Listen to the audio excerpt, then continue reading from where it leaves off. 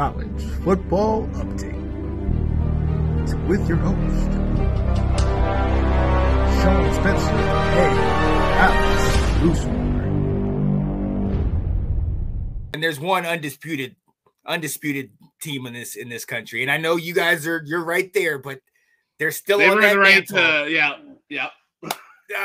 The Georgia Bulldogs again make people like me look silly to even question their dominance. And you know what I thought about this? I mean, they killed Kentucky 51-13. But Alex, one of the things that I saw in this game, you said it last week. If you start slow against the Kentucky team and let them be able to control the clock and run the ball, that's going to be an issue. Well, they must have listened because they started very fast.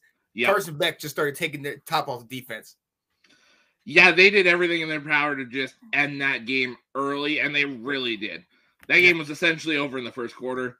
I mean, if you look at it, too, as much as we said that Georgia was kind of sleepwalking their way through, they did the same thing last year. They sleptwalked through Missouri, barely survived, and then as they started to get later in the season, you just saw them start to click. I mean, they dominated Tennessee.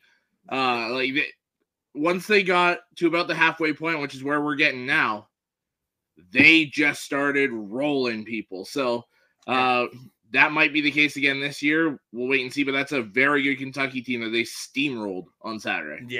Yeah, undefeated coming into this game. That Kentucky team was the great white hope for a lot of us, man. We were like, hey, is this it? Is this it? Could Ray Davis do it? But you know what? One of the things that all of us were talking about that we kind of had an issue with, not even an issue, but just kind of we wanted to see more from was that quarterback, Carson Beck. He had almost 400 yards in this game, and I thought this was a statement for him, a statement game. Like you said, going up 14-21 early, he looked, there were shades of Stetson Bennett.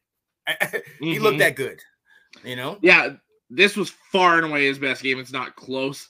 I mean, for him to, like you said, just throw the ball essentially at will, do whatever he wanted to do. I mean, he only 28-35, 4 touchdowns, did have the pick, but yeah, almost 400 yards, QBR of 95.6, even with that interception. Phenomenal game by Carson Beck. And this is the game everyone has been waiting to see from this kid. Everyone was like, is this really the guy that's going to lead them back to a national championship? And if you look at this past Saturday, the answer is a pretty resounding yes, that he is that guy.